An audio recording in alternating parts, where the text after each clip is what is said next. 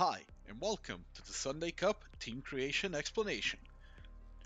First off, with a very successful first split, the Sunday Cup has decided to expand even further. No longer will we just have one single tournament and one single division. Instead, we are now going to split things up into two exciting, action-packed divisions. First, we have the upper division, known as the Moon Knight Cup. This division will house our higher elo players and teams, while the Sunday Cup, keeping the name of the original competition, will be the lower division and will house lower elo players and teams. Now you may be wondering, how do I join? Well, let's get into that. First off, there's a link in the description with a Discord. You should join that, go right ahead. The Sunday Cup is growing every day and we want to make this a bigger and better community every single day as well.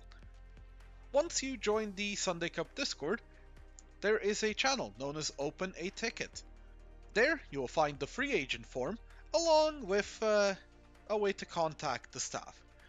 Once you open up the free agent form, go ahead and fill it out. This will let everyone know, hey, this is who I am, this is my rank, this is what I'm looking for. But let's say you already have a team. Well, we'll get into that later. Once you've filled in your free agent form, you should just go ahead and introduce yourself to the teams. Let everyone know, hey, I'm a free agent, looking for a team myself, and I would love to join yours. Let's say though, you're a captain, or want to be a captain. Well, you should find yourself 4 other players.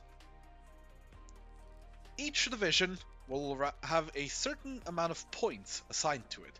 As you can see here, Iron 4 being the lowest has 110 points, while Diamond 1 being the highest has a whopping 8,382 points assigned to it.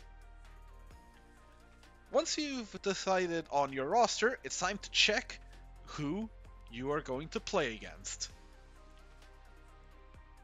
If you want to join the Sunday Cup, you're going to have a limit of about 1,800 points for your average. The average will be calculated based on the 5 highest ranked players in your team, meaning that if you have a Diamond 4 substitute, he will actually count towards the main team's average instead of just being there. The ranks will be decided by the Sunday Cup team, which will take a look at your past 2 seasons' ranks, as well as your current season rank, to determine where you fit. Once you find yourself 5 players, it's time to register your team. This can be done in the same channel where the free agent form is. You merely submit a ticket with the category of wanting to register a team, put in all your players, and you're good to go. Let's say though, you go above the 1,800 points average.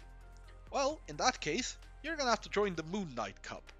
Here, you will have a bit more leeway with a 4,500 points average. Meaning, you can do a nice little upgrade of your team. That's it from my side, and we hope to see you on the Rift very soon.